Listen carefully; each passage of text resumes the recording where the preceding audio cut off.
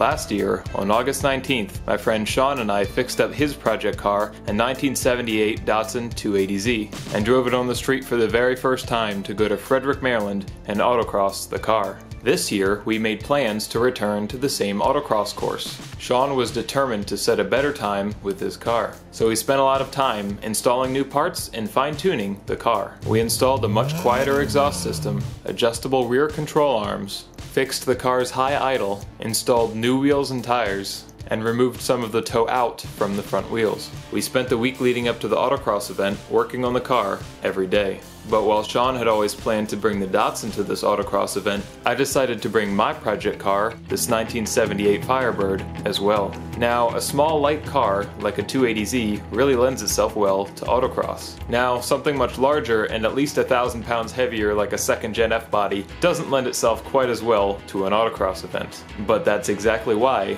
it sounds like fun. So in the week leading up to the autocross event, we also did a lot of work to the Firebird. We corrected the shoe placement on the rear drum brakes, installed a new set of tires, replaced a cracked carburetor base plate, got the transmission kickdown working, and installed some aftermarket gauges. There's nothing quite like a deadline to force you to get work done. So I was up tuning the carburetor and test driving the Firebird until 2 a.m. the night before. But that's not all that unusual for working on cars. We were up by 6 a.m. and ready to head back to Frederick. This was a true test drive for both vehicles, as they had both undergone a fair amount of work and only been taken on very short test drives since then.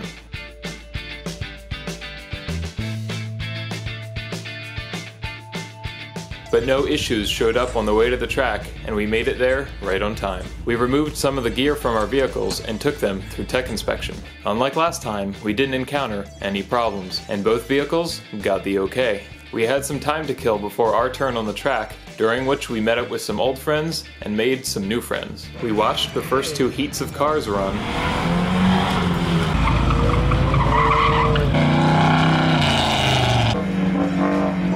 and soon enough they were calling for heat 3. I spent a few more minutes tuning the carburetor on the Firebird, but it still wasn't a perfect idle. But it was time to head to the track, so we both warmed up our cars and headed over. We lined up our cars, the Datsun in front, followed by the Firebird, and when it was our turn to drive, we inched forward car by car until the Datsun was at the starting line.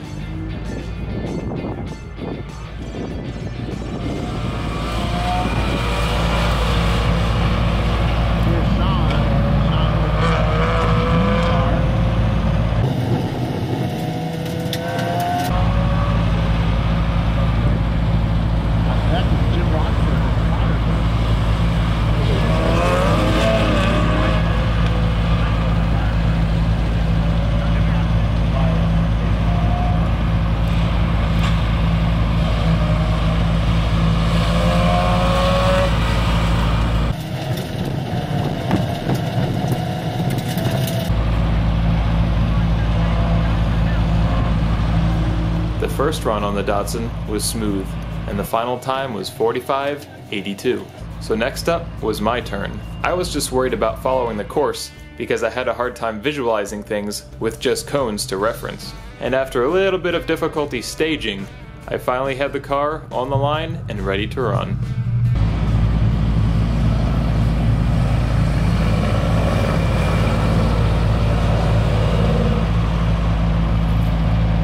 But on the very first turn, the car had an issue.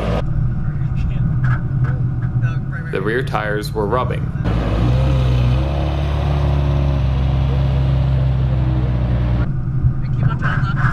And between this significant distraction and my nerves, on the crossover I ended up on the wrong side of a cone, and the time was disqualified.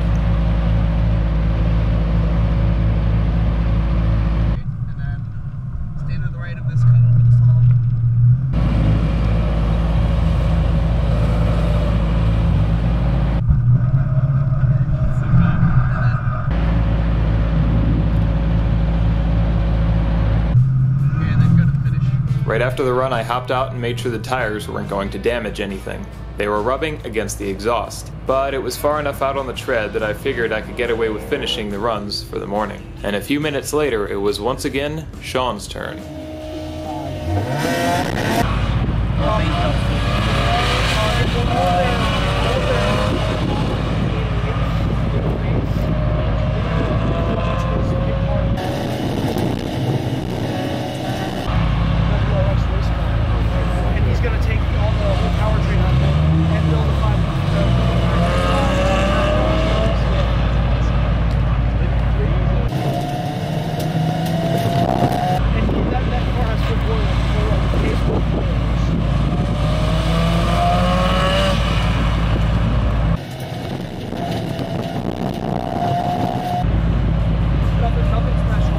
time out, he shaved off over a second for a time of 44.24. However, the G-forces in the corners was enough to push fuel through the vent hose on the fuel cell and start spraying it on the track.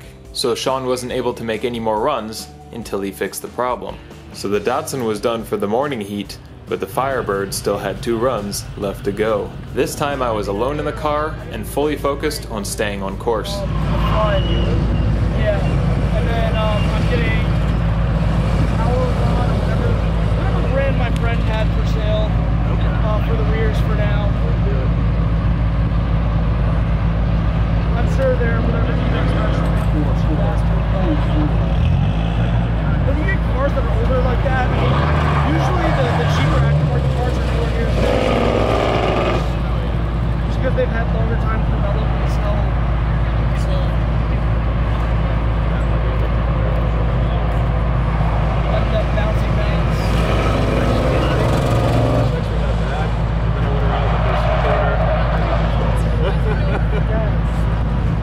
I put the transmission in first gear and kept it there the whole time. I didn't even use the brakes.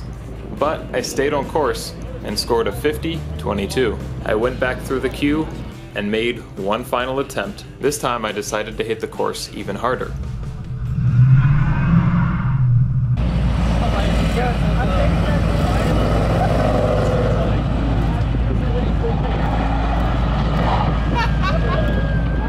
But I obviously wasn't over my distraction problem because once again, I messed up the turn at the crossover. But even though the time was disqualified, I didn't let it stop me from having fun.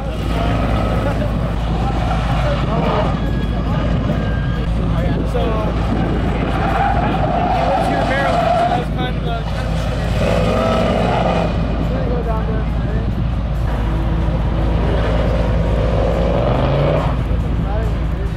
And so we found ourselves back in the parking lot. The Firebird was retired for the day because I was too concerned about the rubbing tires. It doesn't seem like there was any damage done, but the rubbing was quite loud and worrying.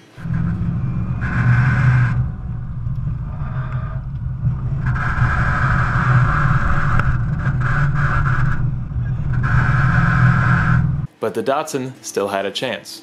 Sean, what happened? My fuel cell, the new breather that we just installed, on one of the corners, it just dumped all of the fuel out, or like a lot of the fuel out. So they got mad at me for dumping fuel out on the track. For ruining their track. Yeah. What it really needed was some sort of valving to keep fuel from coming out of that hose. But we figured we might be able to get away without one if we removed some of the fuel from the tank. Right before driving there, we had both filled up at the gas station, so the Datsun had a very full tank of gas. By unhooking the hose after the fuel pump, we were able to use that pump to drain out some of the gas. We removed 3 or 4 cans of gas from the Datsun and emptied them into Rob's car. Conveniently, both cars used 93 octane. Now that the fuel level in the cell was significantly lower, we had some hopes that that would help keep it from spilling. So when Heat 3 came up again in the afternoon, the Datsun returned to the line. It was really special to see how many people came over to root for the Datsun. It wasn't the cleanest car there, and certainly not the most mechanically sound, but it's hard not to love the character that little car has. And soon enough, it was once again time for it to run.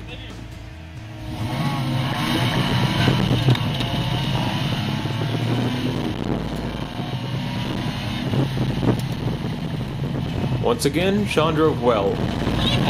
But unfortunately, he hit 2 cones, so his total time was 46.43. But Sean was determined to keep on improving his time. So in the next run, Sean really went for it. But unfortunately, he got flagged again, because there was still fuel coming out the vent hose. Are we leaking something? Oh, yeah. Honestly, it wasn't that surprising to see this issue come back up, but it was disappointing. Yeah, you can smell it now. Yeah, it looks like it. Well, there goes that. But despite this ending, everyone still flocks to the car and shows their support. And rollover valves and stuff that have The a... rollover valves are the opposite. Something like that. Oh, dude, is that sketch? This is bad. That's the goal! So, by the end of the day, both of our cars had failed to finish the 6 runs they had signed up for. But that's okay, We both got the chance to push our cars and push ourselves to get them ready to be there in the first place. And you know what? Both cars survived. Hell, I'd call that a win. And we all got the chance to hang out with some friends, old and new, eat some cheap pizza, and spend time near some loud cars. So you know, it's okay that I ended up at the bottom of the scoreboard, because it was definitely still an experience worth remembering.